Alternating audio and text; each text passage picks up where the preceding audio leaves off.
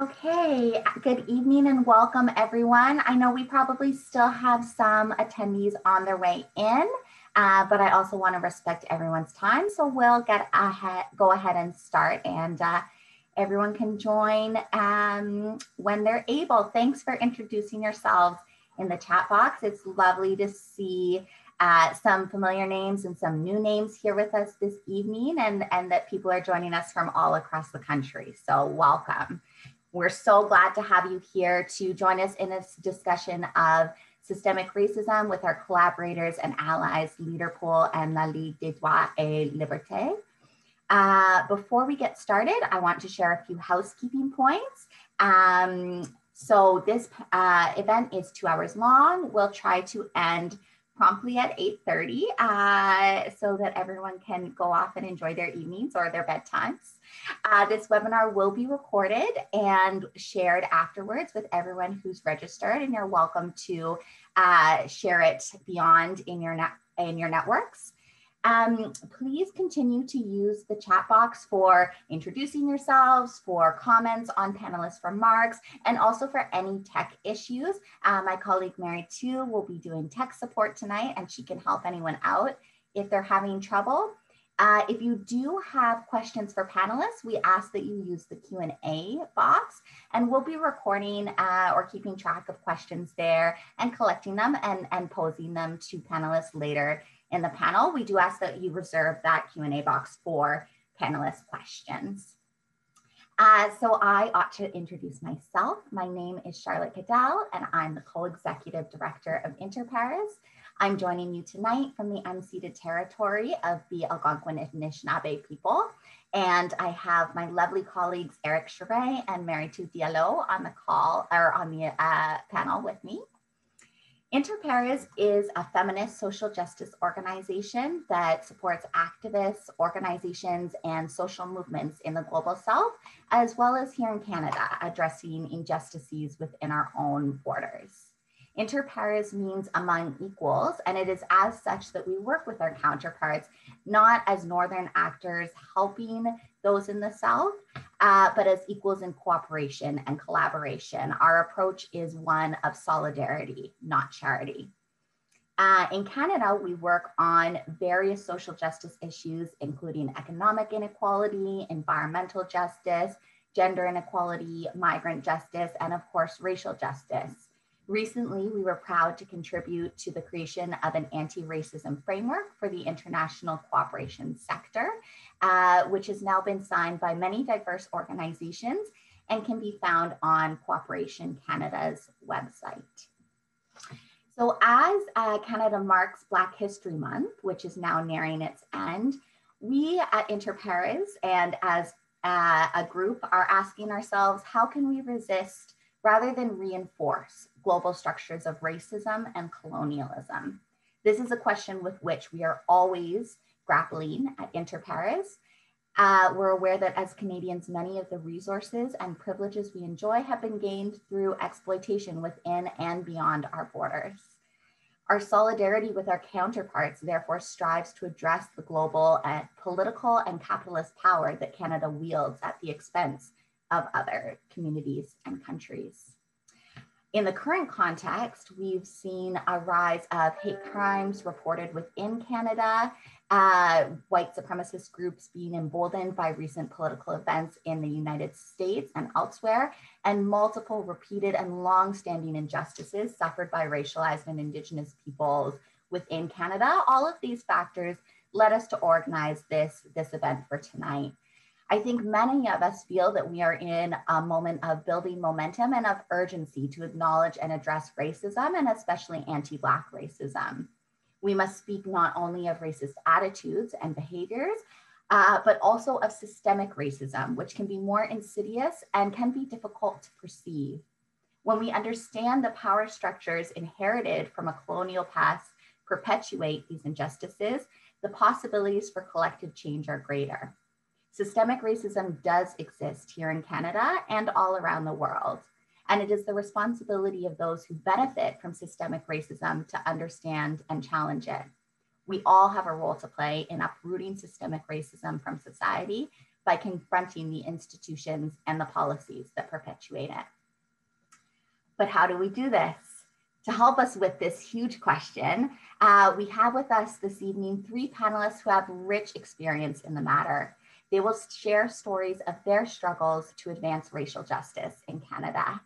And so I'm very pleased to present to you Alexandra Pierre and Martine Éloy from la Ligue des droits et libertés, a Quebec-based organization with a mission to inform, defend, and promote the universality, indivisibility, and interdependence of human rights. And we also have with us Kamanyana from Leaderpol, an organization that promotes the leadership of people of African descent. So before I pass things over to them, I'd like to let you know what to expect this evening. Alexandra will start us off with a presentation exploring the concept of systemic racism to provide a clear idea of what it is and how to recognize it. Alexandra, Olive, and Martine will then engage in a panel discussion, sharing their unique experiences and their perspectives. And then we hope to have about half an hour for discussion among audience and panelists. And as I said, please do share your questions in the Q&A box throughout, which we'll collect and pose to panelists as we go. So without further ado, over to you, Alexandra. Hi, I'm very glad to be here. Thank you for the invitation from Interpares. I will share a PowerPoint. So I need the authorization. We didn't do that in advance, but we can do that quickly. So sorry about that. No, that's okay. I just realized that.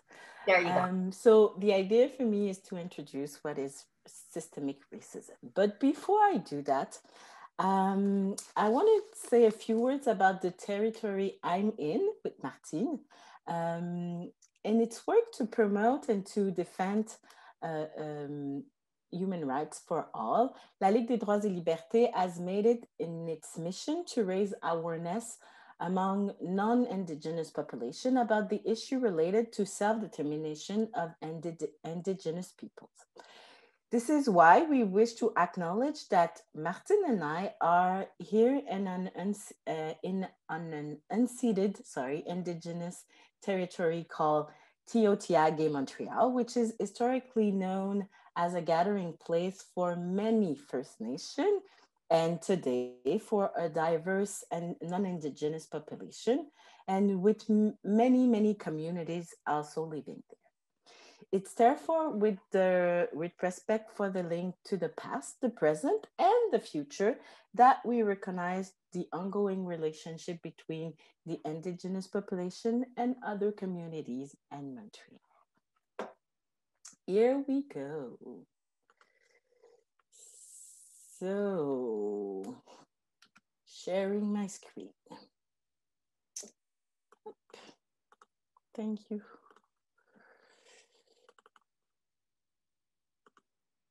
And there you go. Voila. So, La Ligue des droits et libertés was founded in 1963. Its mission, as Charlotte was saying, is to make known, defend, and promote the right recognized in the International Bill of Rights. And we have many activities. We intervene with government authorities to denounce human rights violation. We do information, training, and awareness raising, like tonight, to make human rights issue as widely known as possible. So the concept of race appear with colonization or a bit before colonization. As early as the 15th century, Europe began a process of inferiorization of Indigenous people of Africa and the Americas and Asia, based on the supposed superiority of European civilization of white Christian men. So they pretended to have reached a higher stage of civilization, and those European power saw colonization as kind of an aid to the supposedly inferior races. Of course, this analysis was very convenient for the colonizer because it justified the treatment of the bad treatment of the natives,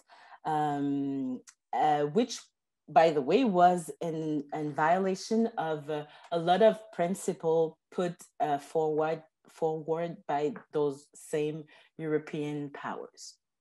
So in the 17th century, for example, there was a few debates growing about whether the Indian had a soul or not. At the end, the Pope decided that the Indian had a soul, but not the blacks, the black people and the black. So this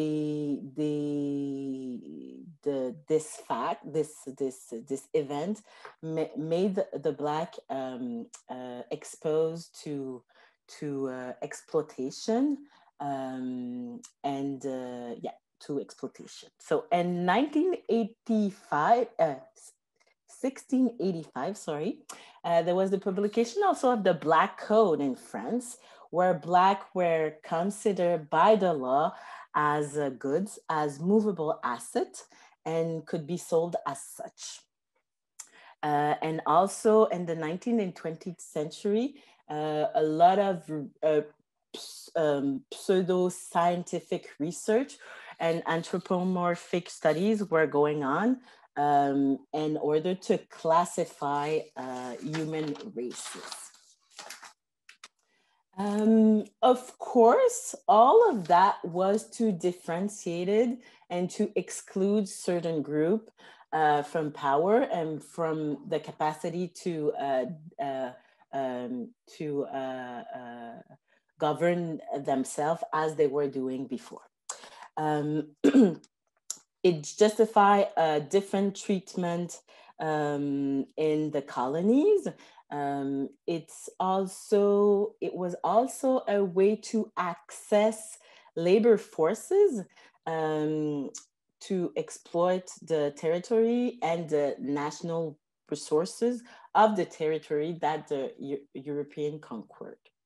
So in that sense, the construction of other is an historical and ideological process that was based on attributing particular meaning to biological feature like skin color. Body parts or bodies or bodies were given particular meaning that make them different. Make them different, and those differences were naturalized and essentialized. But now we know that those different were constructed.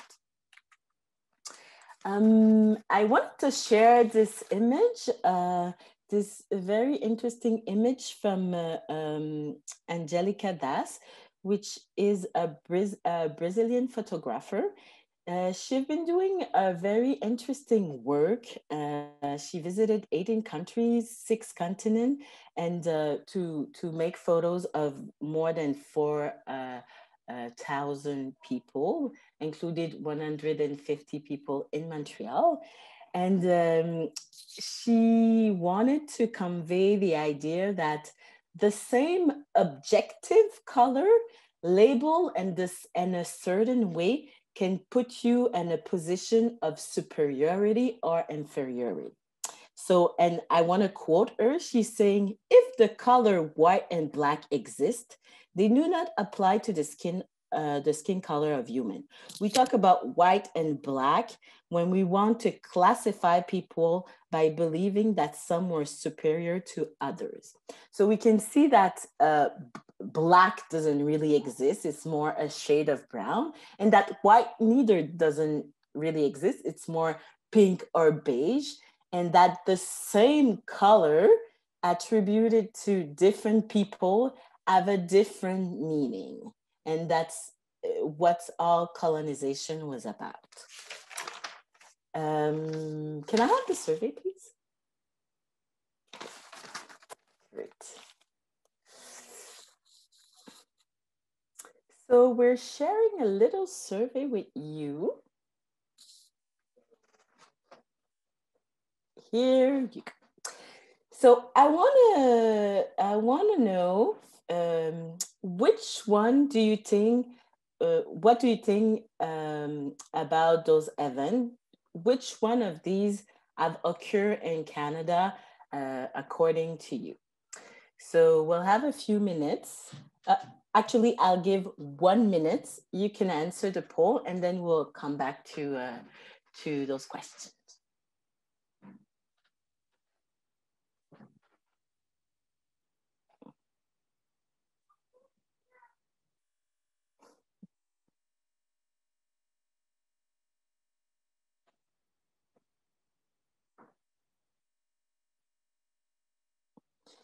You still have 10 seconds to respond.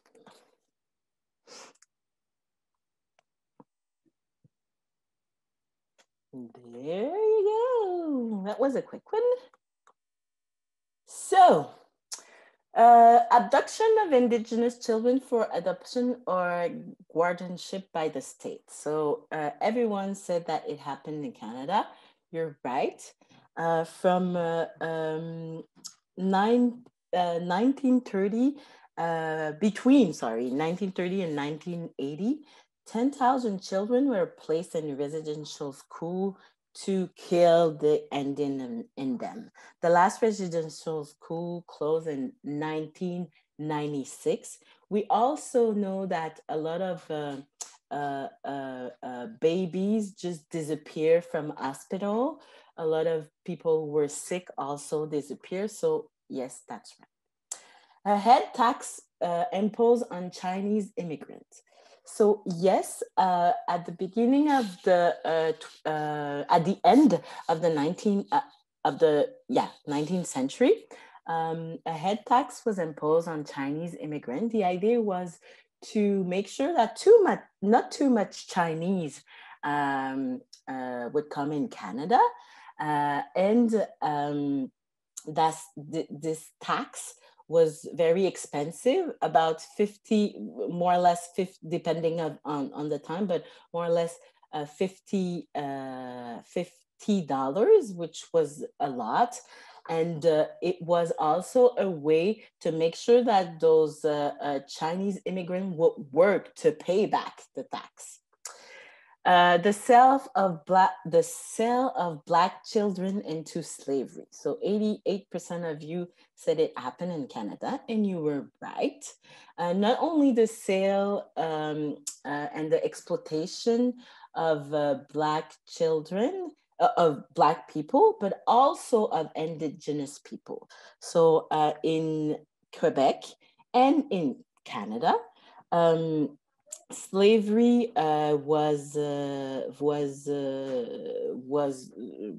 existed, and until the beginning of the 19th century, thousands of Native and Black people were reduced to slavery. The prohibition of Black people in certain business, of course, yes, it also happened here, and not only in the United States.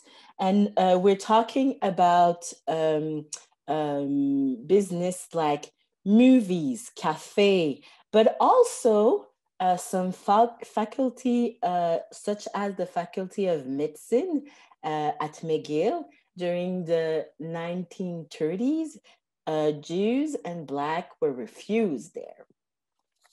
And quickly, maybe less known fact that all of those sentences were right. So as you know, malnutrition of Indigenous children in order to see the effect on their health. So yes, there were in some residential school and in some community medical test that was given to Indigenous, mainly Indigenous children without their consent or the consent of their parents. And one of them was because the malnutrition was so widespread in residential schools, that some research scientists decided that it was the perfect place to see what malnutrition could do on human health. So they, instead of giving them food, they tested them. Law preventing people from South Asia from immigrating to Canada. Well, same thing then for the Chinese ed tax. There was also people from India that were prevented to come to Canada. And finally, a town with a majority of Black population with no municipal service for which the construction of a railway, a prison, a fecal disposal site, and an infectious disease hospital were imposed. So that's the story of Africville in a nutshell. So Africville is a city, was a city near Halifax, and there was a lot of discrimination of Black population there, and that's partly or mainly why all those things were imposed to them until the middle of the 50s, where Africville was destroyed to construct a park. Here you go. So the idea was to say colonization is also a fact here in Quebec and Canada. And slavery, exploitation of racialized people is also a fact in Canada. We have to take that into consideration when we're talking about racism, about systemic racism. Racism is a part of the very fabric of this country, of this province, and of course, it continues to influence our view of the world. So racism is, for La Ligue, a differentiate treatment. And the idea, as I was saying before, but today also, is to exclude, make a distinction to exclude. It can be practiced by individual, but also as by group and by an organization. We will see that after. And it's basically on the basis of characteristics like skin color, national or ethnic origin. Generally, we think about racism as something direct, something unacceptable, like insulting someone or making degrading comment, or refusing to rent an apartment to someone who to hire this person on a company. And the murder of George Floyd last year was kind of the perfect, with, yeah, you know what I mean, the perfect act of abject racism by a policeman that held his knee on a throat of a Black man. But racism is not only that. It's also systemic in the sense that it's part of the system we live in. We're impregnated by this system, by racism, but we also are actor of this system. The idea is that power, resources are not equally distributed, and it's distributed along a color line. So racialized people have less power, less resources, and those resources are seized by white people in the sociological sense that I developed before, at the expense of racialized people. So it's not enough to denounce individual behavior. We have to think about it as something that is that impregnated or institution or way of doing things or values also.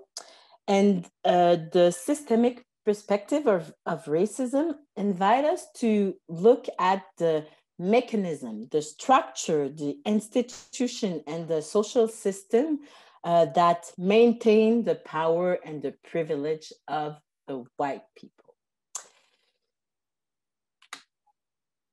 So here is a very quick definition of what we mean by systemic racism. So racism encompasses economic, political, social, and institutional action and belief which systematize and perpetuate unequal distribution of privilege, resources, and power between white and people of color.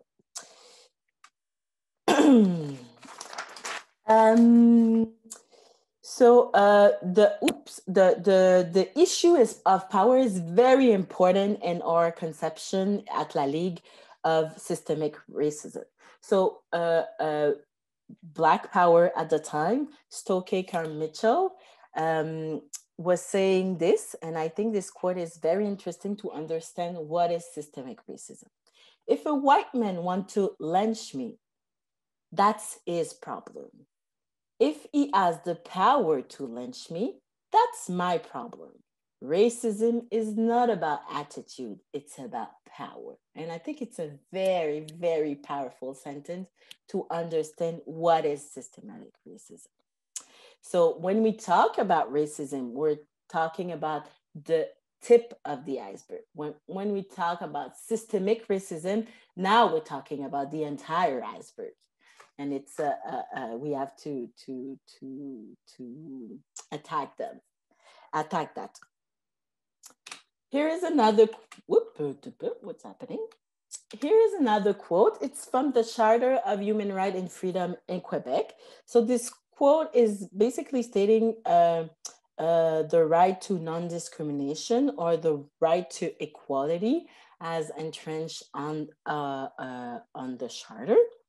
In Quebec, so race, color, religion, national origin are among the ground for discriminate or racial discrimination recognized by the Charter. At this point, I also have to say that we think at La Ligue that racism doesn't operate alone. Various forms of discrimination interact, influence, and often reinforce one another. So the fact of being like Black or Latina, for example, if we can use those categories, well, we have to use them with care, but still, so being Black and being having an handicap, being poor or economically marginalized and being indigenous, and how racism interact also with gender is part of our preoccupation. We also have to say that La Ligue promotes the idea of the interdependence of right. It means that we recognize that the realization of one right is linked to the realization of other rights. So if my right to equality or non-discrimination is in danger, probably that my right to health, justice, safety, decent condition of labor will be in danger also. And the entire, so for a little more clarity, and then I'll go to my example. The idea of systemic racism or systemic racial discrimination is the result of systemic racism. So when you are discriminated on a racial basis because when you want to rent an apartment, it's about systemic it's about racial discrimination, and racial discrimination is part of what we and of how we think about systemic racism. I hope it's clear, but if you have any question, we will have a question period. So two short example or two set of example on work and education, and also on health and social services. And after that, we can go to the Q&A. Example today, we're talking about today. Unemployment rate of racialized group in Quebec is almost double of the one of the rest of the population. So there's a great gap between, for example, how people are paid. Salary of Black men are, in general, $15,000 less than other white men, which is enormous. 20.2% of total visible minority, which is the official term, population was living in poverty compared to 13.1% for non-racialized people.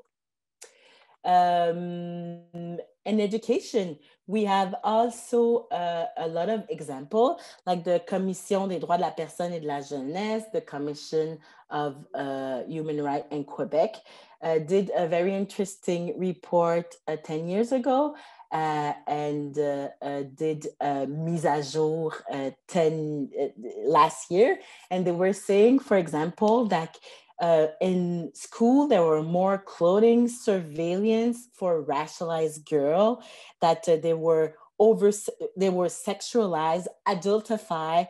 They receive a lot of comment on their curbs, how they overemphasize them, how they move into this world. They had a lot of comment, a lot of attitude of suspicion also were there towards Black teen. So white or non-racialized teen who get together, it's normal, they want to hang out, they want to have fun. But when it's about Black teen, it's very suspicious. There is an over surveillance or of what they're doing in the schoolyard. The way the teacher talk about them also, like they're in gang, what are they up to? So there's a lot of this kind of attitude. And also we know that young racialized male are often directed to professional school more than to university, regardless of their potential or even of their grades. Health and social services. So a few examples. Again, I think it's important to place what is happening right now. We had a commission, it's called Laurent Commission, who is still looking into the youth protection services, sorry. And one of the conclusion of this commission is that there's Black and Indigenous children are placed more often than white children out of their family and out of their community, which cause all sorts of problems regarding their identity, cultural loss, etc., etc. Racialized people and Indigenous people have an access to health that is more difficult.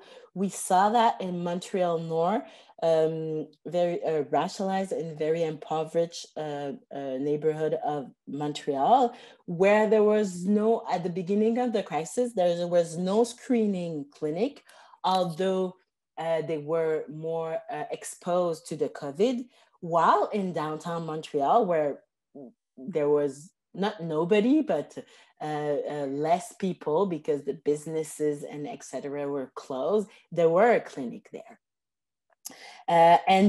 Okay, I know I have to finish my presentation, but I just want to finish by the story of Mr. Sinclair. Mr. Sinclair, 45, was an indigenous man who died of a bladder infection in an emergency department in Winnipeg in 2008. He was pronounced dead in the waiting room after waiting 34 hours in this waiting room. He had not been seen by any healthcare staff, despite vomiting, despite the call of the people around saying something wrong with this man, we have to do something.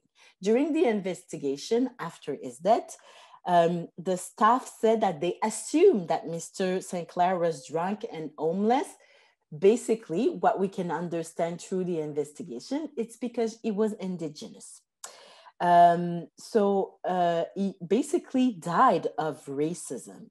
And we can see also how diagnosis during pregnancy or childbirth can be tainted by racial stereotype. And that's cases that are still going on today. That's it for me. Oh, I'll stop sharing the screen. Thank you so much, Alexandra. That was excellent. So we have some time before we move on to panel discussion for questions for Alexandra about her presentation, questions of clarification, or just any engagement with what she's shared thus far. Please do add your questions to the Q&A box. I wanted to reflect that what you were saying, Alexandra, about the interdependence of human rights. It reminded me of this quote that I have long appreciated from an Indigenous artist, activist, and academic named Lila Watson. If you have come here to help me, you're wasting your time. But if you've come because your liberation is bound up with mine, then let us work together. And I think that that's a great perspective to keep in mind as we move into this discussion of how can we all be engaged in addressing systemic racism. Totally. Thank you for that. Absolutely. I see that there's a question here that I'd love your perspective on, Alexandra, that's been shared in the chat box. It says, if race is a construct, is there a term besides racism that could better be used to describe the unequal distribution of power and resources between white and racialized people, or racialized and indigenous people? Mm-hmm. Well, that's an interesting question. And it's a debate that's been going on for a while. And we actually have a lot of this debate in my work setting and around me. Race is not biological, it's social, but race, like the impact, the social impact of race exists, it's there. That's why we still talk about racism. And that's why some people, some researchers still talk about race, but in a social sense.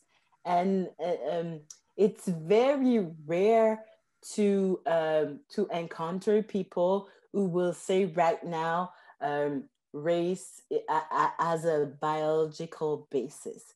But however, racism continue to exist, and it's also have changed. Now we talk about neo-racism.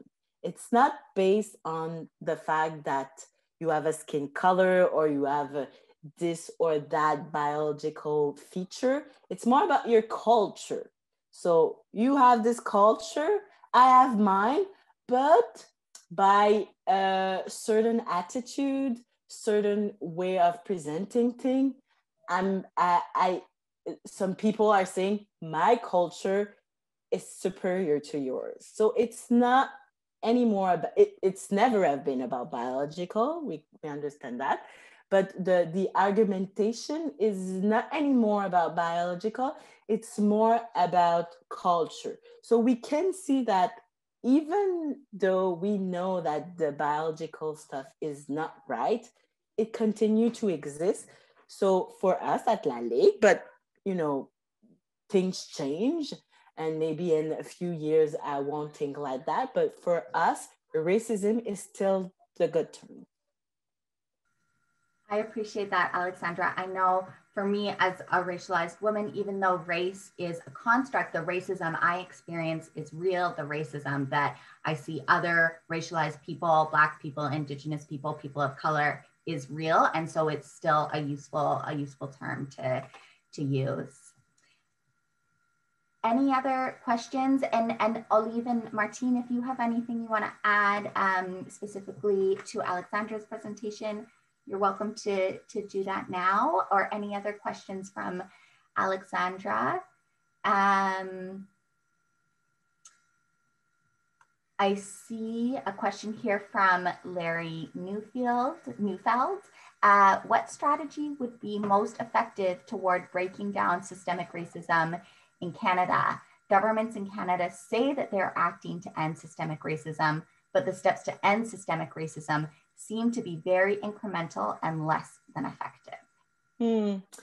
I think we should put strategy in plural because there's no, like I was saying, it's a big iceberg. So there's no way that from one point of view we can destroy that, or from one perspective of place we can distract that. So there's a lot of things, I think, and Martine and Ligue will talk about that later. But I think there's a lot of things we can do. It's a huge problem. I don't expect to get rid of this problem in my last lifetime. That's sad, but that's how I see it. I think the idea of representation, the idea of changing the way institution function, changing our practices, not only the government, which is very important, but I'm thinking, for example, organization like La Ligue or like Interpares. We talk about racism, but we still have a lot of challenges in our own organization. And I think that it's about circle, you know, like we are on this little circle. We are looking at the others, but we still have to act there and here. So for me, thinking about recruitment policies or is one way, but also when we are in a panel or we are in I don't know the word, sorry, in an atelier. Workshop. Workshop, thank you. Who's talking? Who's not talking? Which point of view do we have? Does it represent, it's difficult to talk only about representation, but does it represent a large spectrum of the point of views around? So it's about very like local, but it's also about macro. So there's no one solution, but I think we can act on every circle. If I may, I'm all the way with what Alexandra has just said. I would just add, you know, when it's difficult to conceive of how things may change, I tend to think of things that have changed. And if I think back of the beginning of the women's struggle in the 1960s and 1970s, you know, women could not authorize medical intervention on their children. They couldn't open a bank account. They often couldn't have a check from the government in their own name if they were married. You know, they were basically second-class citizens or treated as minor children, although they were adults.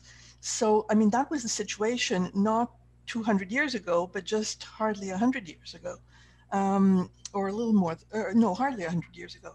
So, and I'm not saying that the situation of women in society today is like all discrimination has gone. There are still a lot of problems to be addressed, but I mean, there have been important steps that have been made.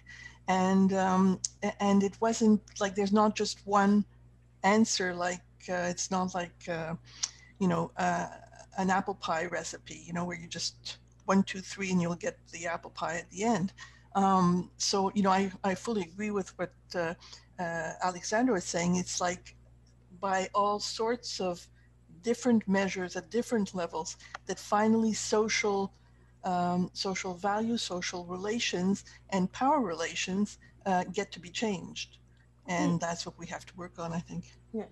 And if I may too, I think if we have to start something, if there was one thing we should do, is to recognize systemic racism and to be explicit about it. Not to say, yeah, it exists, oh, how sad.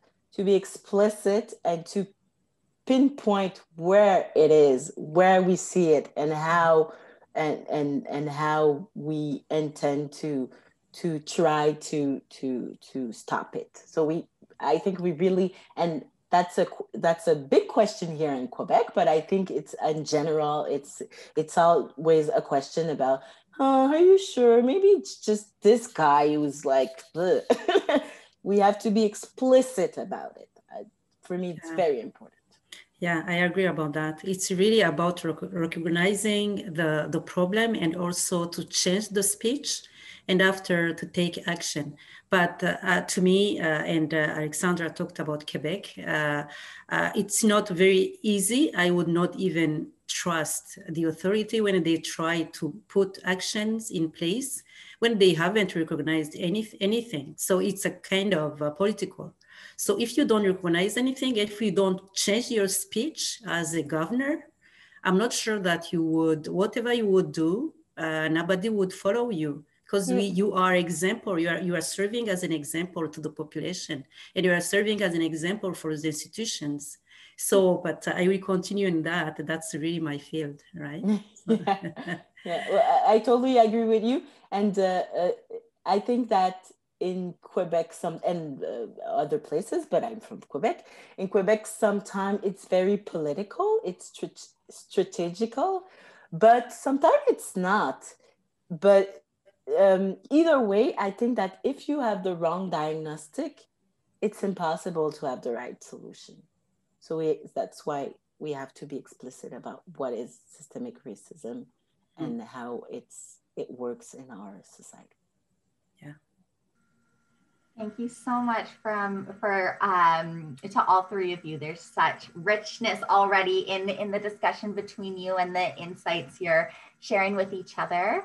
I'd like to move us along now to the panel portion of the evening and invite Olive to start. Olive Kamanyana is the chair of the board of Leaderpol and founder of Leaderpol, which is the organization for leadership for people of African descent. Leaderpol was born out of the realization that Black people are not represented in Canadian political and institutional bodies, whether at the municipal, provincial, or federal level.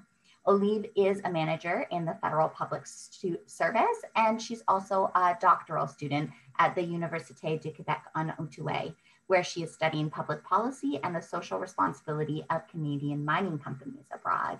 Olive, please take it away. Thank you. And seriously, I'm very happy for this partnership between Leaderpol, Inter-Pares, and Ligue des droits et libertés. Let's talk about Leaderpol, political leadership for people of African descent. Leaderpol is really a response to the Canadian historical context where few people represent Black communities of African descent in political Canadian governance bodies where decisions are made. Those decisions have an impact on the future of all Canadians, including Black communities. While the political discourse in recent years has shifted in favor of gender parity, and we are happy for that, little has been said for people from Black communities of African descent to undertake active politics and take an active interest in local, provincial political governance and also institutional governance. Leaderpol celebrates the decade 2015-2014 proclaimed by the United Nations General Assembly for people of African descent. The decade highlights African descent participation in political life often remains low in terms of electoral votes or holding of political positions. Leaderpol strives for the recognition of the skills and the presence of Black Canadians in leadership positions in crown corporations at all levels, municipal level, provincial level, and the federal level. Since 2019, when Leaderpol was founded and also launched, Leaderpol has received support of the Canadian community from coast to coast. Leaderpol counted on several partners, including the Canadian Commission for UNESCO, the Institute on Governance, some Canadian politicians, and media. Leaderpol is a partner of associations that form civil society across Canada. Leaderpol works with the leaders of the various government authorities at all levels, again, as I said, local, provincial, and national institutions, to ensure that those institutions are fully capable of applying, monitoring, and adapting laws and policies so that they represent and respond to needs of Black Canadians. These laws and policies relate to employment, education, health, housing, and above all, the right to full active participation in the governance of our country and in decision-making. In Canada, as you know, we are over 1 million Black people of African descent from different origins, from different continents, including America and Africa. We speak French and English. We have college and university degrees, and we have acquired different experiences nationally and internationally. However, our presence in the positions appointed at the discretion of governors remains lacking. Our representation in both houses of the Canadian Parliament, in the National Assemblies of provinces and territories, and in the municipal councils of cities is still a challenge. Leaderpol encourages Black people of African descent to get involved in and get into politics. Leaderpol raises questions about why Black people are not appointed as CEOs of crown corporations or as members of the board of directors that run our institutions. Why members of Black communities are not appointed in diplomacy or in the judiciary as judges? Why aren't we visible on television as hosts or as main actors in the leading roles in series? Why is a portion of the available funds not dedicated to artists or creators of the culture industry from Black communities? Why the leaders of Black communities are not appointed as president and chancellor of Canadian universities, principals of schools, or CEO of school boards? For Leaderpol, it's unacceptable that Black youth are growing up without symbols. It is unacceptable that today, in 2021, some government bodies and some political leaders still deny systemic anti-Black racism, leading to discrimination. Those who recognize systemic racism also lack of real and appropriate level of actions. Leaderpol wants leaders' commitment to appoint Black people in their close political and decision-making teams. We are talking about the teams around, for example, the Governor General, the Prime Minister of Canada, the Prime Ministers of provinces and territories, members of parliament and members of municipal councils. These positions around the leaders are visible and, as you know, are involved in decision-making. They are symbols of systemic change that we as a society strive together to reach.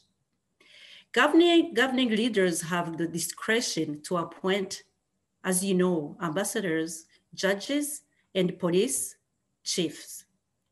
Such appointment in diplomacy and in the justice system are a positive representation of Black communities and solution to reduce the systemic bias.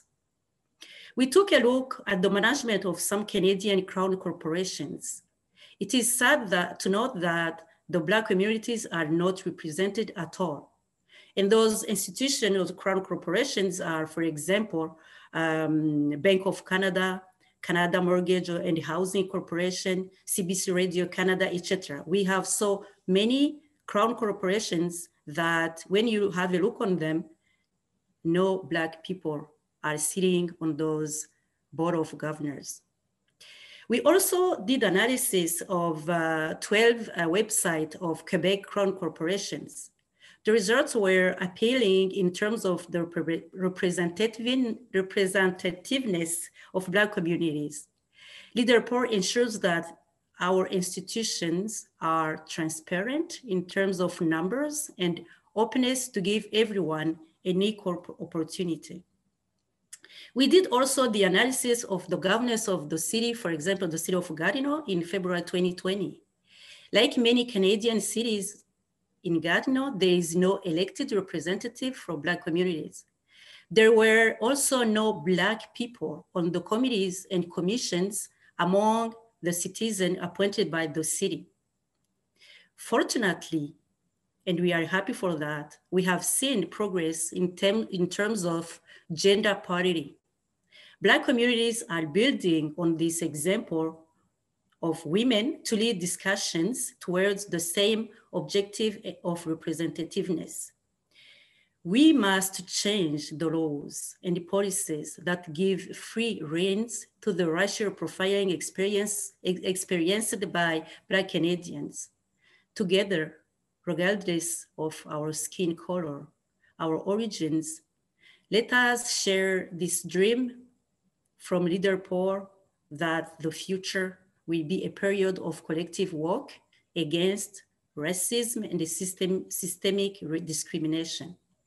This is why this Tuesday, we launched Leaderpol Foundation to bring us together and raise awareness as a society and support Black communities leaders to build capacity towards running for political or becoming head state corporations and preparing some people to become judge or diplomats. Thank you, and enjoy this 2021 Black History Month.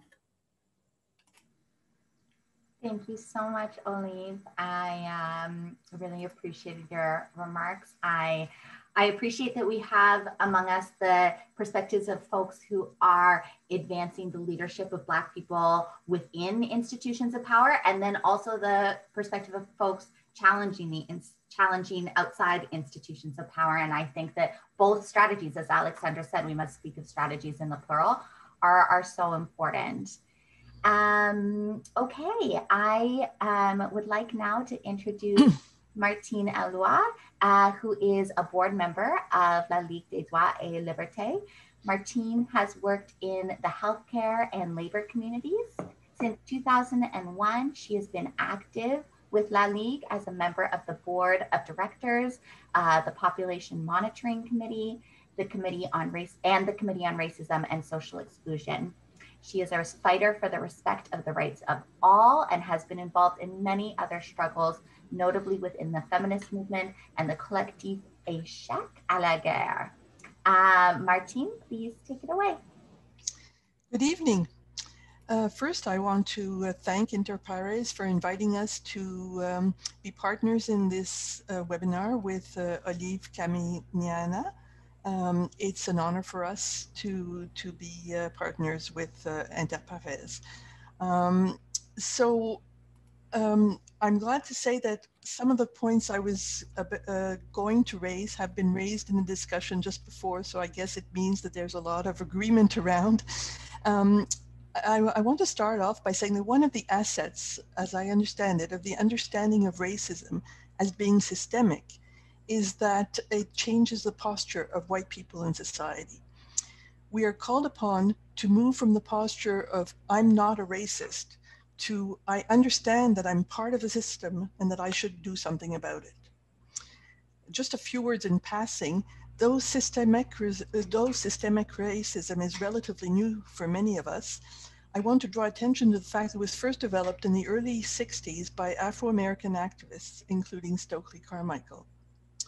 Now, the systemic racism approach highlights the fact that we all play a part in the system, whether by our actions or by our inaction, and that consequently we have the responsibility to take action and fight racism. We now understand that racism is not just behavioral, intentional, and an individual posture. And so we're called upon to be proactive and to take action at various levels. At the level of our social relations, of course, but also and mostly at the level of institutional cultures and organizational policies and structures, to harness the mechanisms, the practices, and the structures that participate in the perpetuation of racism in our societies. So uprooting racism, sure, but how do we go about it? Over the months, we've had several people come to us at la Ligue des droits et libertés with this question: what can we do? How can we be an ally? Tonight, I'll briefly present the main elements of our thinking at the Ligue des droits et libertés in response to this question. Firstly, as many people, as Alexandra and Charlotte have mentioned already, the first thing we have to do is to name systemic racism, to break away from the rotten apples approach, the approach which suggests that it's just a question of getting rid of a few rotten apples while keeping our eyes closed on all the rest, and the problem will be solved. This is tantamount to thinking that getting rid of a few misogynist men would do away with sexism in our society. We have to name systemic racism to know what it is we're fighting against. It's not simply a semantic debate. I was reading an article this morning on this issue, and the journalist ended the article by saying, no matter how potent the medicine, it will not be of any help if the diagnosis is erroneous.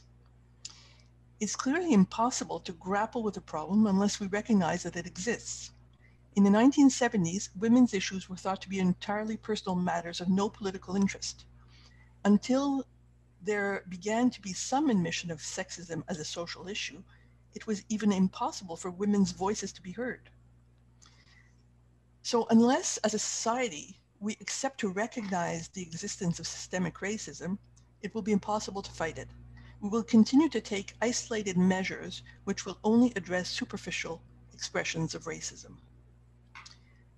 Now, not only is it very important to name racism, further, it's important to name it correctly.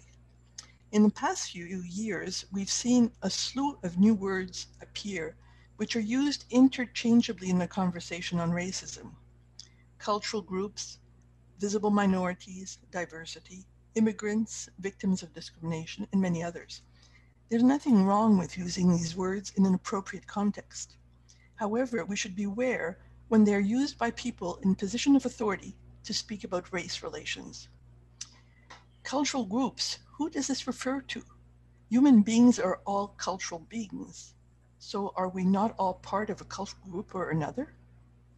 Diversity, what are we talking about? Diversity of gender, sex, class, training?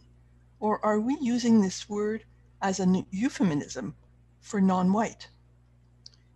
So why not say what we mean? Why not speak about racialized people instead of diversity?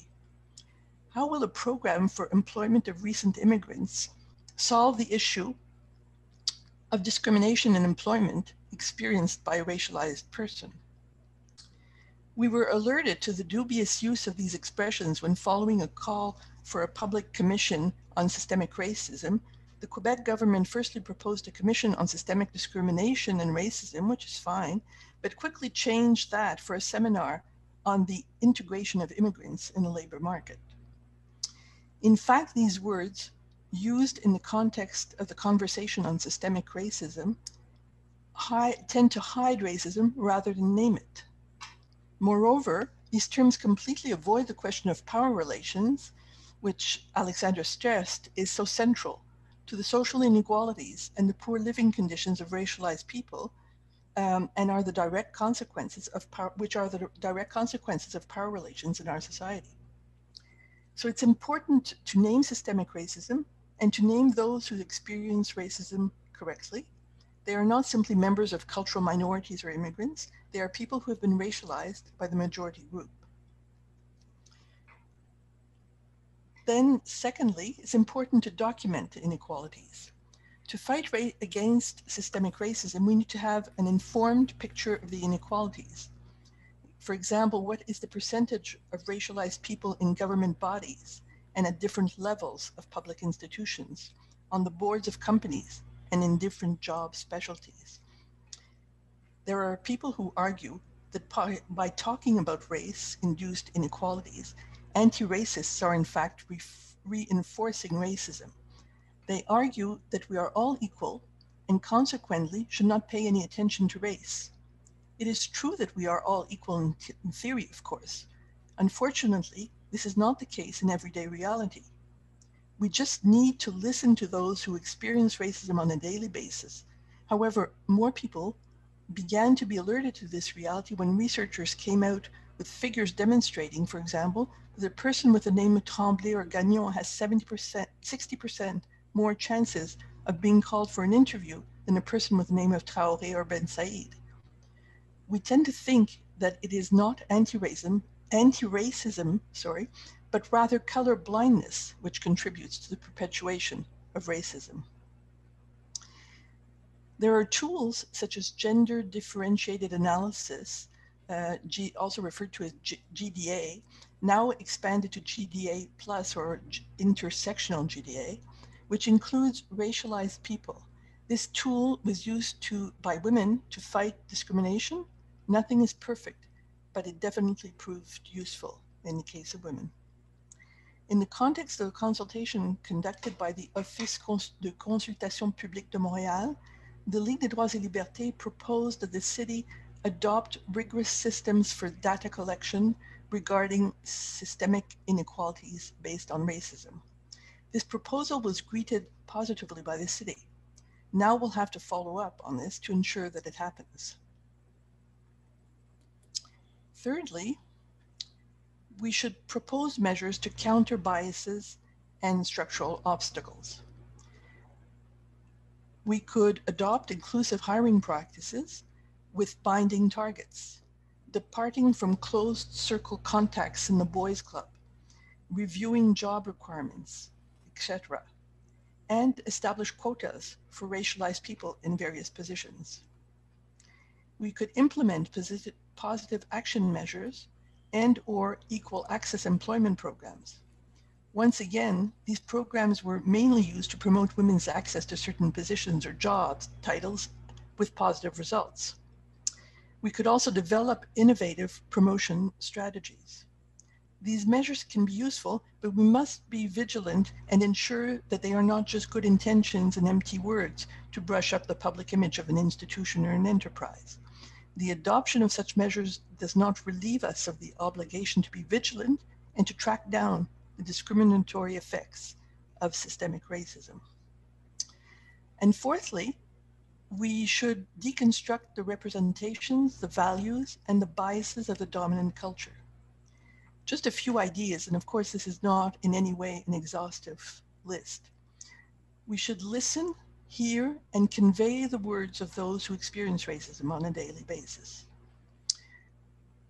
We should prioritize, promote, support the presence of racialized people in our living and working environments, and demand their presence in other venues, on television programs, in schools, in cultural events, in sports, and so on. We should participate and/or promote anti-racism educational programs.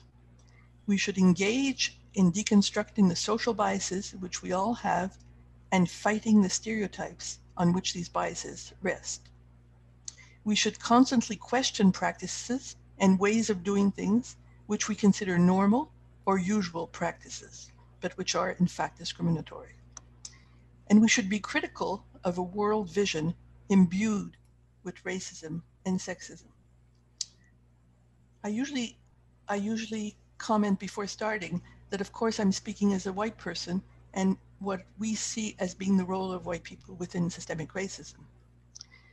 So to conclude, what we've presented are general avenues to be considered, but of course they must be assessed and adapted in the light of each specific environment.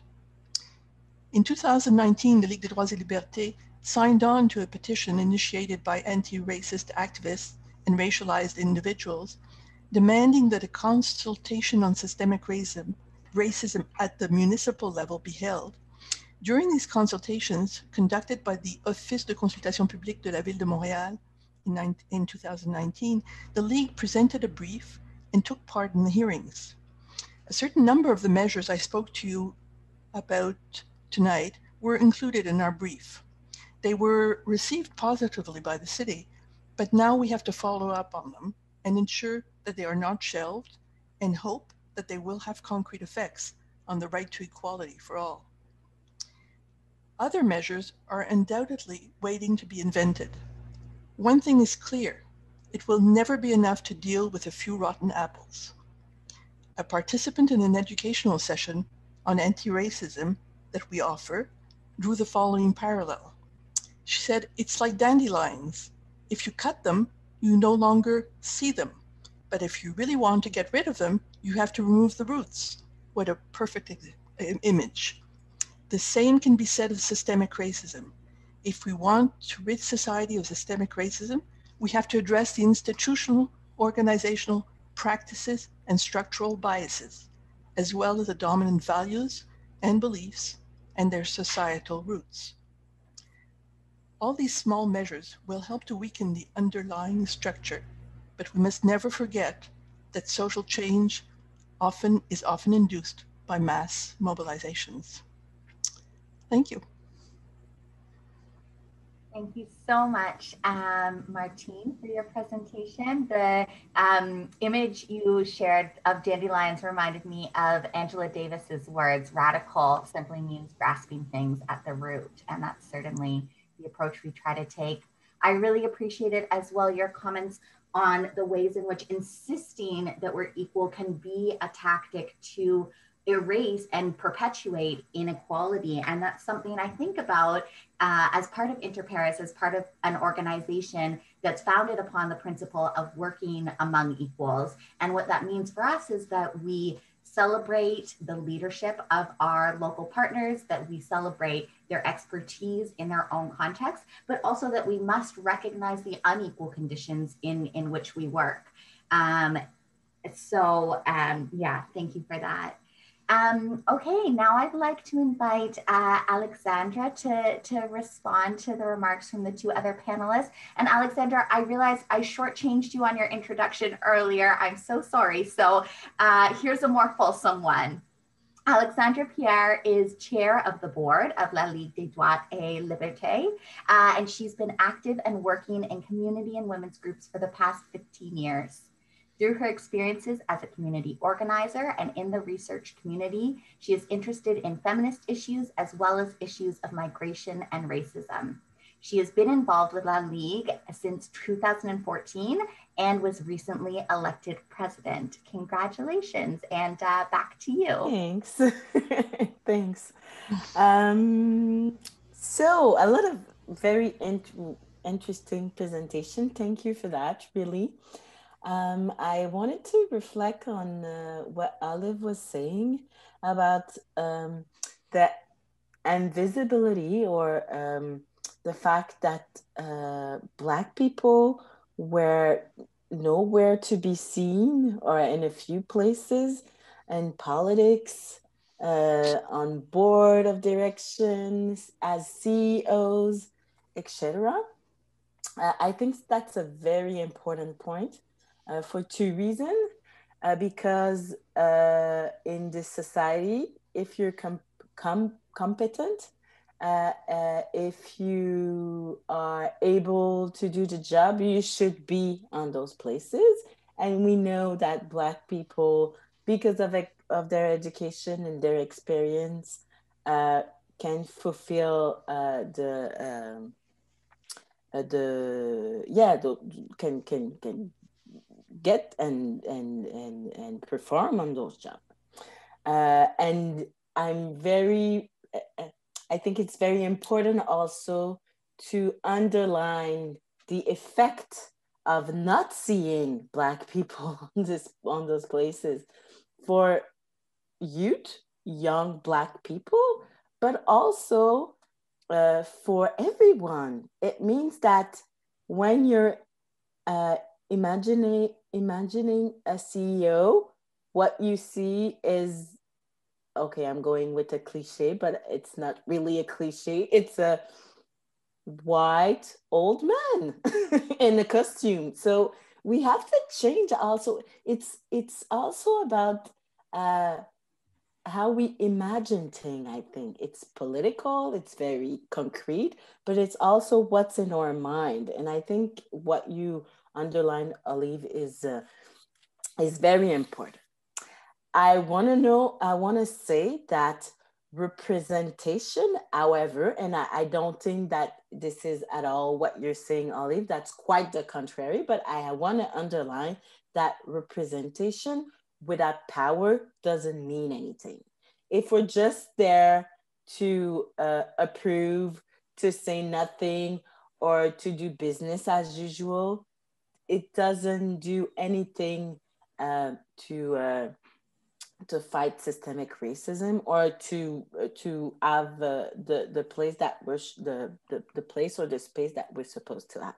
So for me, it's really important about the power and the idea of power, or the idea of redistribution of power in a more equal terms, mean also that we need a mass critique, a critical mass. Like one people in a board of all white person or people around, it won't change anything, because this person will probably won't have her voice or his voice. This person will be in a setting not built for him or her. So it's very important, the idea of, for me, of critical mass. So we have to work, that's one of the things we have to work on. Also, I want to reflect on what Martine was saying about the posture from a white person or a racialized person, for all that matter, from I'm not racist, or I'm a victim, I'm an individual victim of racism, which is okay. Like that's a fair statement. But I'm impregnated by this culture, by this way of thinking, by this way of doing things.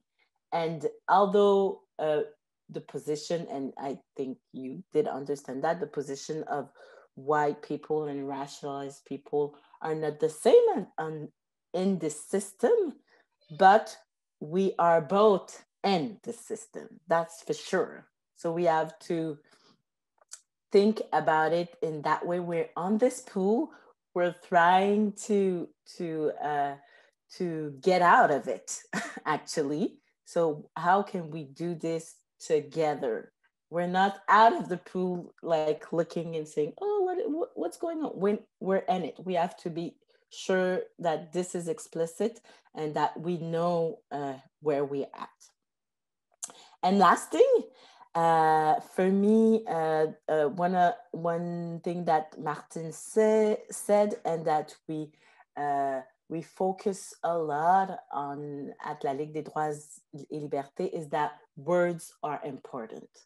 So it's the same thing. If we have the wrong diagnosis, if we have the wrong words, so it's very difficult then to tackle the problem and to get to it.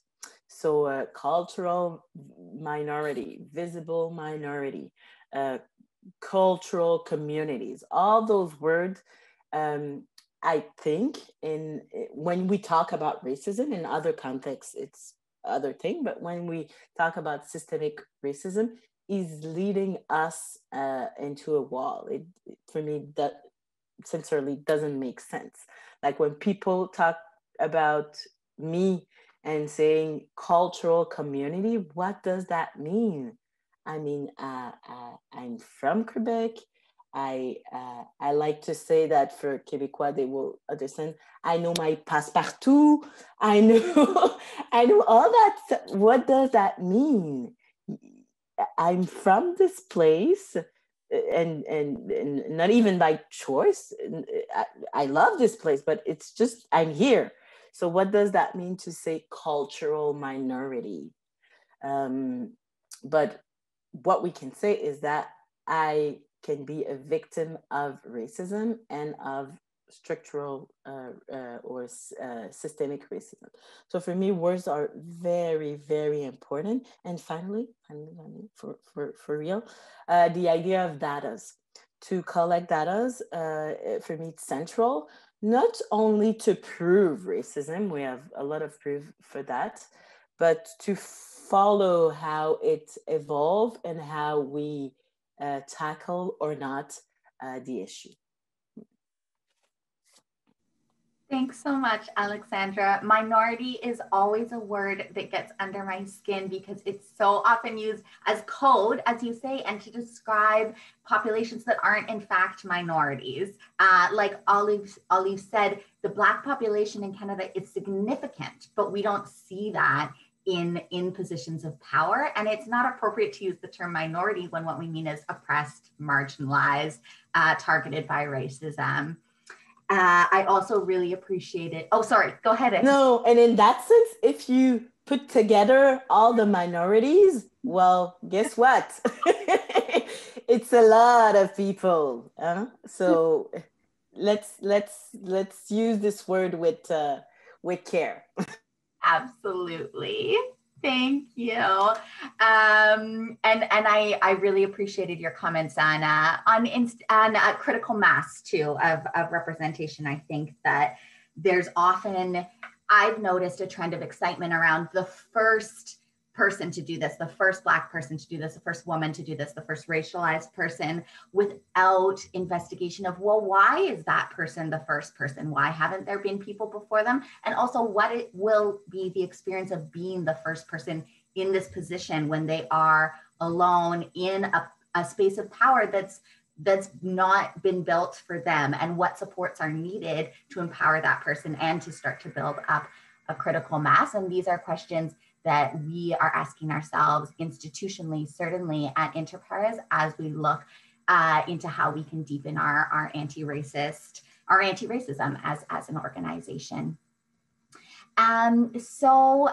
We've reached the discussion portion of the evening, and I want to start by saying that Martine, Olive, Alexandra, if you have questions that you want to pose to each other or further reflection on each other's remarks, please go ahead and jump in with that. And for our audience, please continue to send your questions through the Q&A box, and I'll read them aloud to panelists.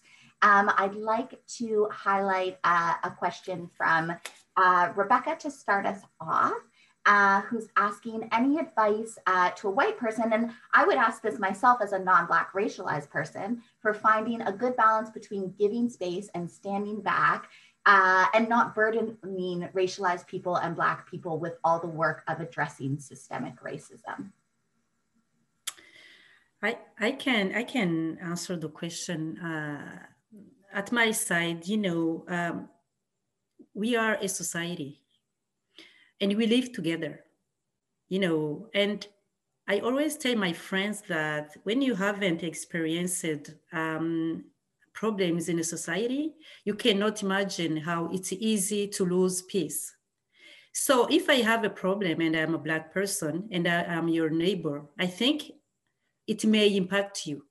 So all this to answer the question, to say that it's together. It's not question of giving space, it's question of taking the space together. Meaning that if we are here presenting, and as you see, the panelists, we are Black, white, if we can use those terminologies, and it's great because this is who we are. So to me, it's not question of who is presenting, is trying to listen to everybody. Not only seeing people like on television as we see now, you know, those commentators or those people, analysts, or those people who are journalists, I don't know, they are talking about racism and they are all of them together, Western culture or white people, or call them how you want. And there is nobody from those racialized people to also be part of the discussion. That's the problem. The problem is not they are talking about it. The problem is that they are not inclusive, to ensure that people are together to put the diagnose and also diagnose the problem and also to find solutions. So that's how I see things.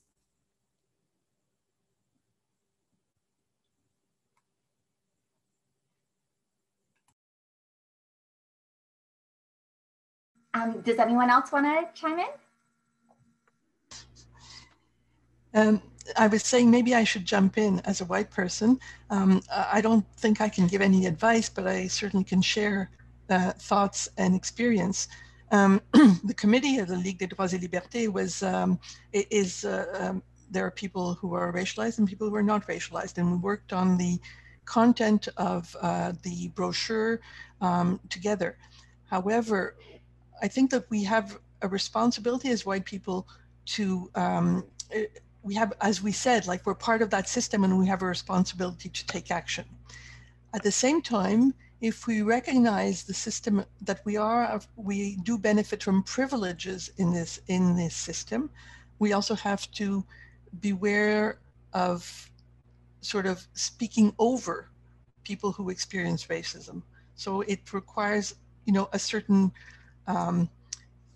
self-criticism to recognize, well, I've been able to speak a lot, but I have to recognize that other people need to speak. And so it's that kind of, I would say, sensitivity to the experience of other people that we have to, and again, I think it's more easy to think about when we think about how we would like feminist men to behave. We want them to be allies and to fight against expressions of male chauvinism, but at the same time we want them to leave, to give us space to wage our own struggle. So that's my thinking. Now, when we started offering this workshop at the Ligue des droits et libertés, well, there was a question of, I'm one of the people who it has more availability to offer the workshop, but I'm a white person. And so we discussed this and we came to the conclusion that because we believe that white people have a responsibility, I can't speak for racialized people, but I can certainly speak for my understanding of the role that white people should have in our fight against racism.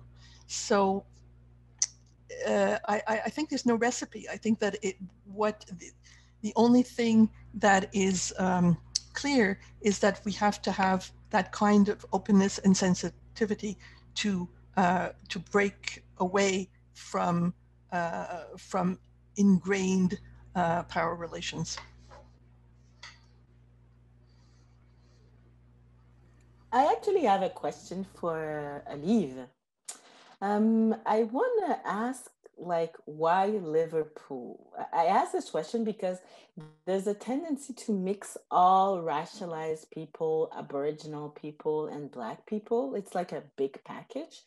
But the experience of Indigenous people and Black people who were getting their land stolen or being ripped of their land to come here is quite different. Not different, like no hierarchization here. It's just different. Not more important, just different. So was it part of your motive to like build Liverpool? Leaderpol is really about ourselves, meaning Black communities, member of Black communities, to take responsibility. And I like this word because, you know, it's true that where there is no space, we can push and push, but sometimes we get tired and then we stop doing anything, you know. But when you are many, and I said the number 1.2 million, imagine if these people, if who we are, we were able to get up and say, you know what, today enough is enough. And we say this territory, this government, these laws and these policies, we can change them. We can change them in any way, meaning that we can occupy positions, we can elect people, we can talk to our representative, elected people, we can do what we can together and make things change. That's first thing. So take responsibility. This is the most important portion because, as I said, and as we said, all of us, we talked about women and we know the struggle women went through and we know how many times it took. It didn't start by men, it started by women. And after men open up, so it's exactly the same. If we are together and we get we get responsible and also we learn to know our strength, because when you have been hit so many times, you lose trust in yourself.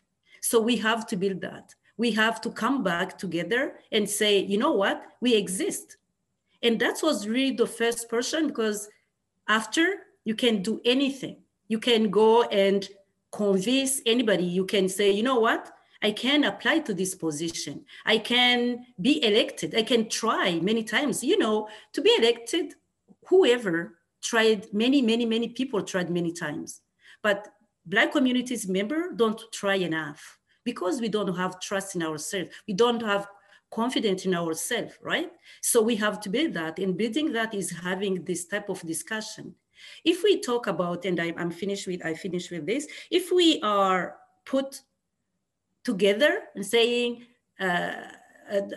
visible minorities, who we are, we don't know. So we are lost in that. So it's why now we say we are Black people and we want to strive for that. And we want to convince this people with this. And we need to gain trust in ourselves, confidence in ourselves. So I would say that, and the other portion is reconvincing the other part, meaning governors and politicians.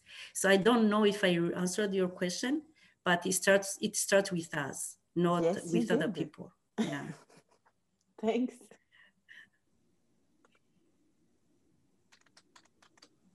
Maybe I may have a question for Martine, if I may I? Martine, what do you think about those questions I see in social media, and even I think I saw it somewhere, even on radio, I heard it, that there is anti-white racism?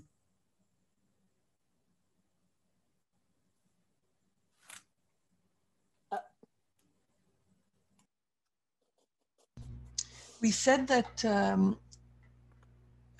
we said earlier that systemic racism is about power relations. So I think that there's a confusion in people's minds. You can have a racialized person making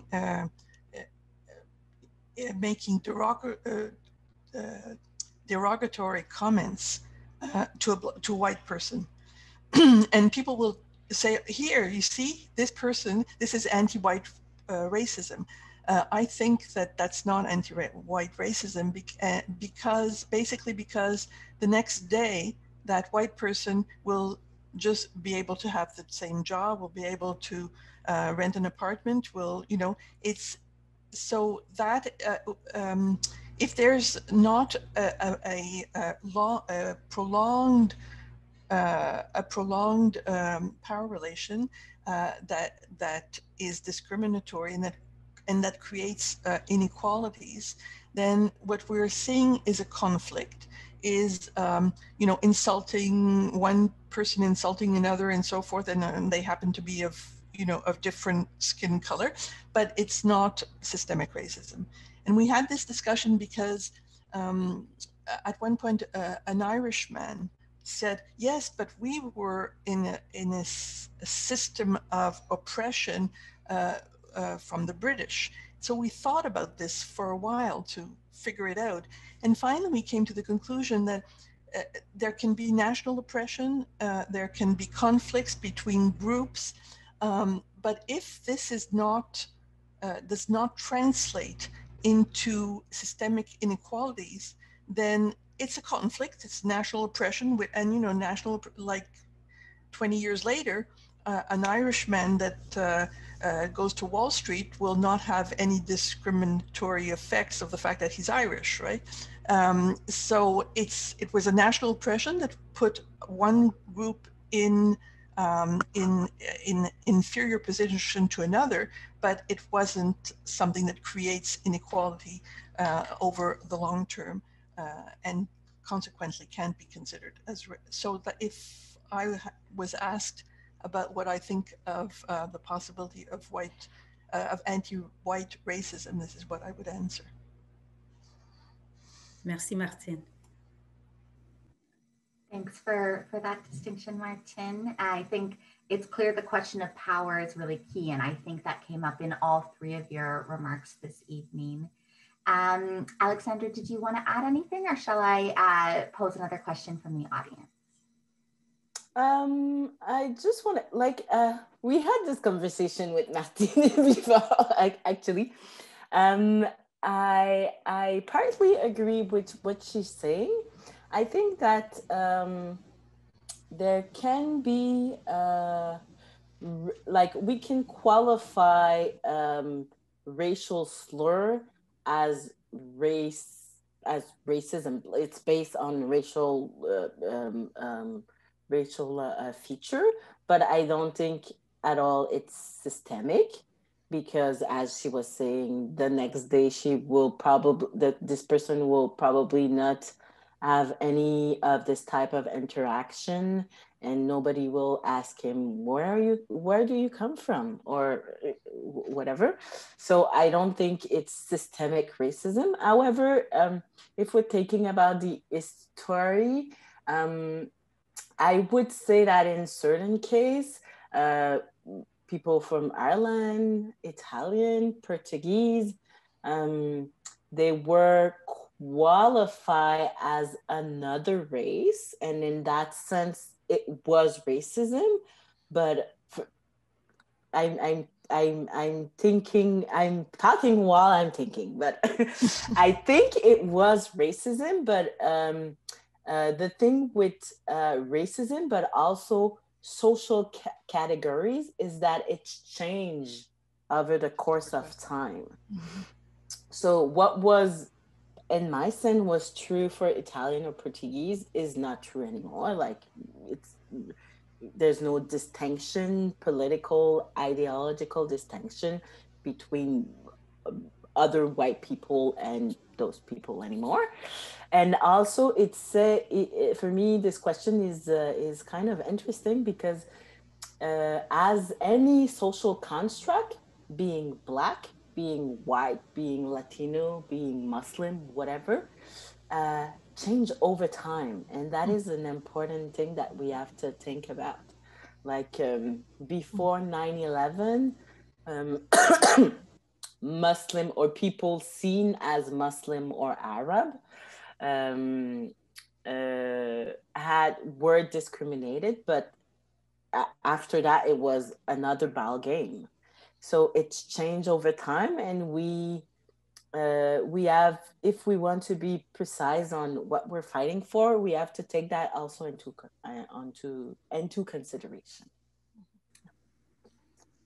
Thanks, Alexandra. I think that really is a nice way to bring it back to the point you made near the beginning of your presentation about race being a construct, and a construct that changes over time. Martine, what also occurred to me in the example you shared about British oppression of the Irish is that those examples are examples of colonial oppression and imperial oppression, and there are systems of power at play there. And whether or not what's happening is racism, we know that throughout history, racism and colonialism and imperialism have intersected in really profound and damaging ways. So I appreciate all of your perspectives. I'd like to pose now another question from Jan in the audience, who is reflecting on Alexandra, what you said about critical mass. They've heard that in a small organization of less than 20 people, or a board of directors, there must be at least 3 BIPOC, which stands for Black, Indigenous, and People of Color, members in order to really have a voice. So they're asking what you think about that. And I'd like to expand this question, if I may, and also ask, what other factors should we be aware of, or what conditions can we work towards in terms of supporting BIPOC people in these positions and spaces of power where they haven't traditionally had a place or haven't traditionally been welcome? That's a very interesting question. There's all sorts of theory and strategy about that, but I think what he's referring to is the fact that when there's this critical mass, I guess it depends on the institution and organization and how it's organized. But the idea of the critical mass or the minimum is that when a person reflects on his reality or his own analysis of a reality, then it will be heard if this person has an echo in the same room. So I guess that's why the 3 people, I'm saying, in our organization, we have a problem. Why is it so difficult for BIPOC to be in the board? And then if you're alone, silence, another question will be raised or another conversation will be started. But if there's 2 or 3 or 4 people, maybe another conversation another people will try to start another conversation, but the other person will be there. That's like, I want to go back to what Alexandra was saying. That was interesting. I think that's a problem. What should we do? And then the other person will be, yeah, you're right. What should we do? And then there's an echo. So I guess that's why the idea of critical mass is so important in an organization. and it's how to share the power of saying things, you know. So yeah. What was the other question? Sorry. Sorry, maybe I overloaded it. I was asking about what else to consider besides critical mass when we're thinking about how spaces and positions of power can better support and encourage BIPOC leadership. I think critical mass is important, you know, but also where people are at.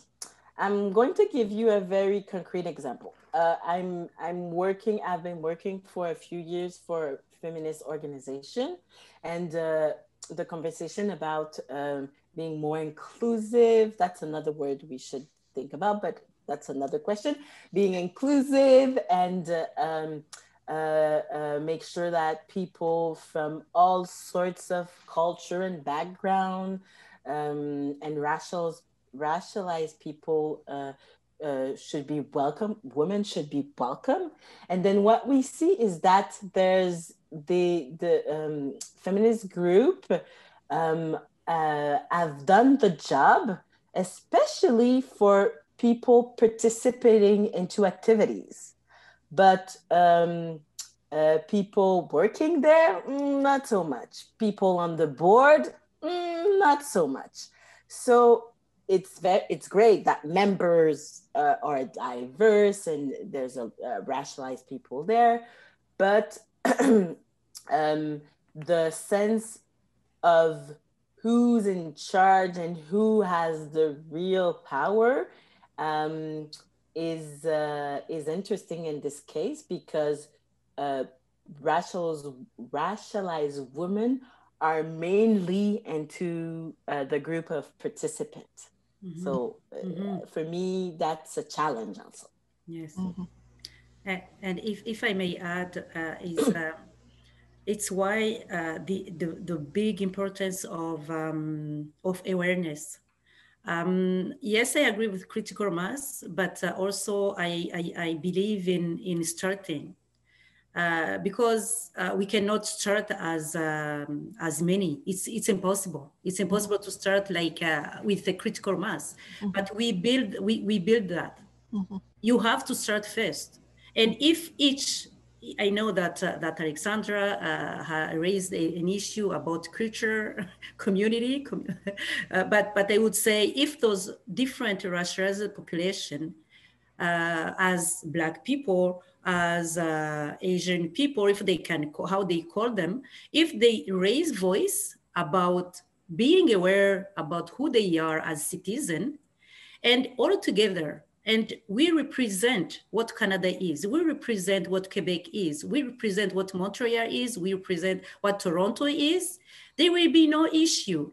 Let's imagine that, as I remember, I don't remember numbers are good, but I think in Toronto, there may be 42% people, racialized people, or what, however we call that. So imagine a board members of a board, if they are from those diverse color or culture or differentiations, and they sit together, you know, there will be much difference. It's not about having only Black people sitting on board of directors. No, it's not that. That's not the question. The question is, let's have representation of who we are. Yes, I talk about for Black people, but I don't ignore that other people are speaking too. And we have collaboration with Indigenous, and we have a conversation tomorrow around what we can learn from Indigenous people, that concept of nation to nation as Black communities. That's very interesting. Now we start building together. We started having discussion even among ourselves. And I'm not saying that we will only have, it's only between racialized people, because we also speak to white people, to my neighbors. I'm president of a neighborhood association, and my neighbors are not Black people, you know? So it's a question of thinking that we also can have power. So to me, and that's build who we are. If they make you minister and they just took you because whatever, and then you are among people, but you didn't build yourself, you know, sometimes it doesn't change much. I think it's what Alexandra was speaking about.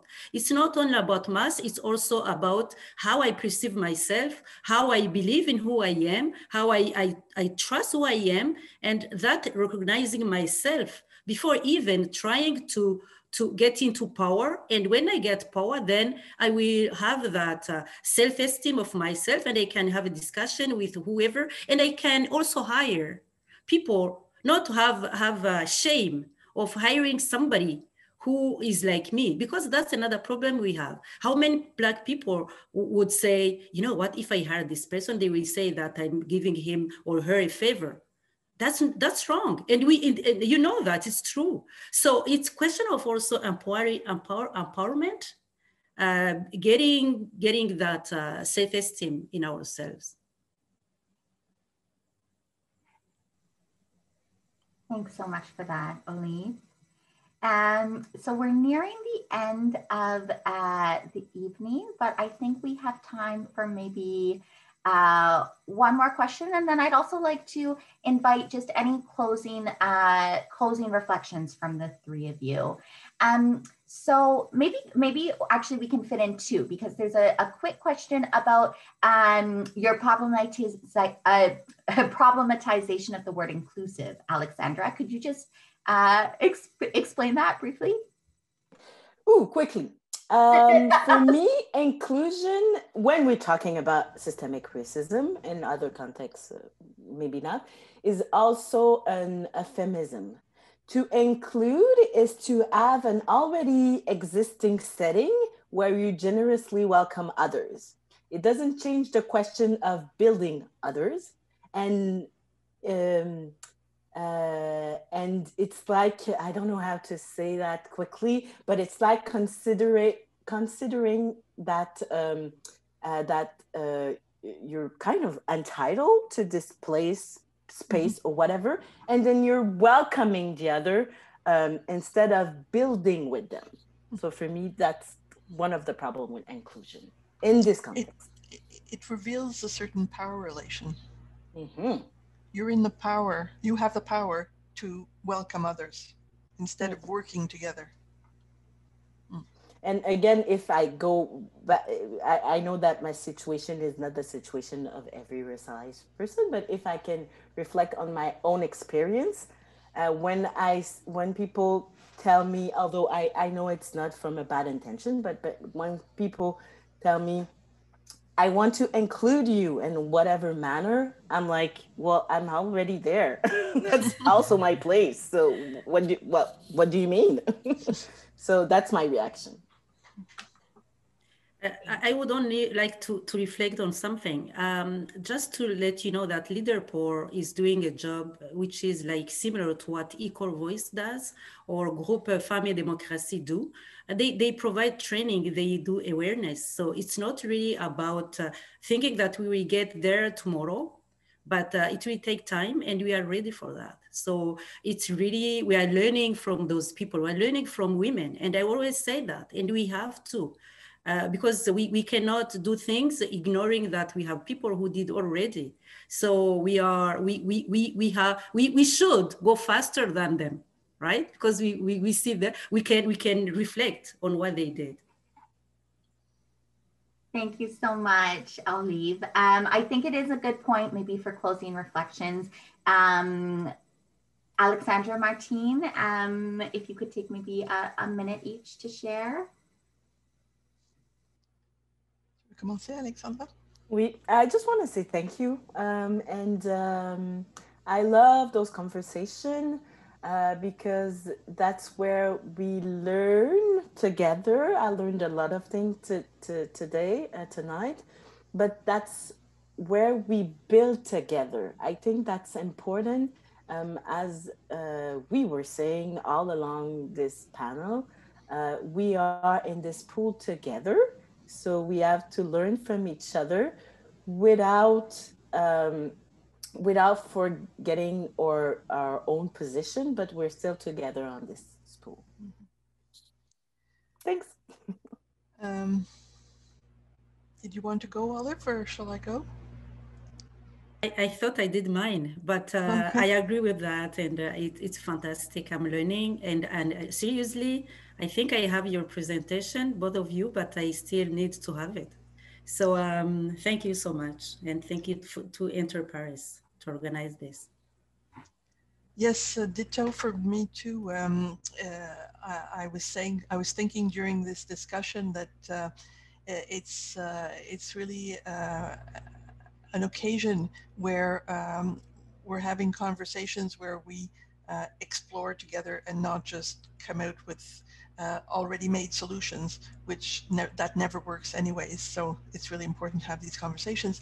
And just as a note of perhaps hope, we mentioned the importance of speaking of systemic racism and the fact that not everybody agrees.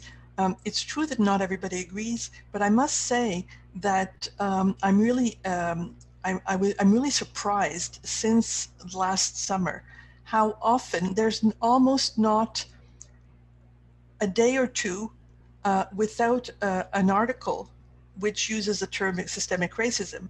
And you could say, well, they're just using that term, but it doesn't mean anything. Well, often I saw articles where it was clear that they really understood what it was about. So of course, it's not all one, but my personal impression is that our Prime Minister is sort of in a minority, actually. There are not many voices that raise up and that agree with him. And those that even some of people close to him seem to not use the word because they know they can't, but, you know, sort of understand what's on. I mean, I'm not trying to say there's no problem. I'm not trying to say that we've all won it. And even when everybody says it, you have to ensure that people really know what they're, and that they are that they're going to do something about it once they understand what this is all about.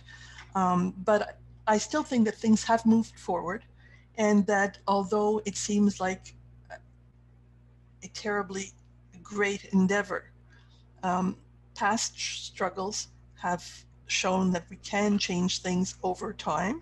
It won't happen tomorrow morning, but there's reason, I think, to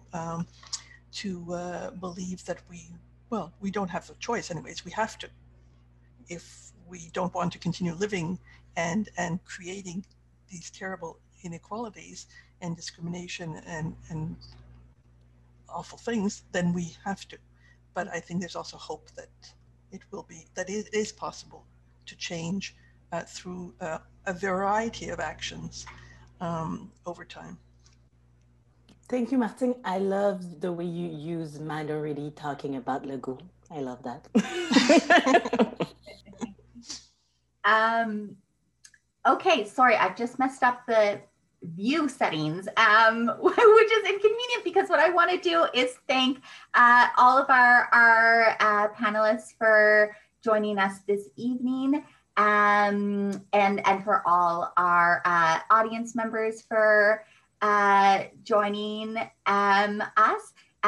It's been a real honor and privilege to join in this conversation with you. We will send around a recording of this webinar, as well as resources for further action. And I encourage you to stay engaged with Inter Paris, of course, but also with La Ligue and with Leaderpol, to check out their work, to follow them online, to financially support them if you have that capacity.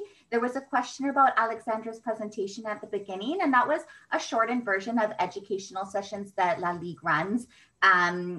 So, you know, check them out if that's something you're interested. They can be hired to do that.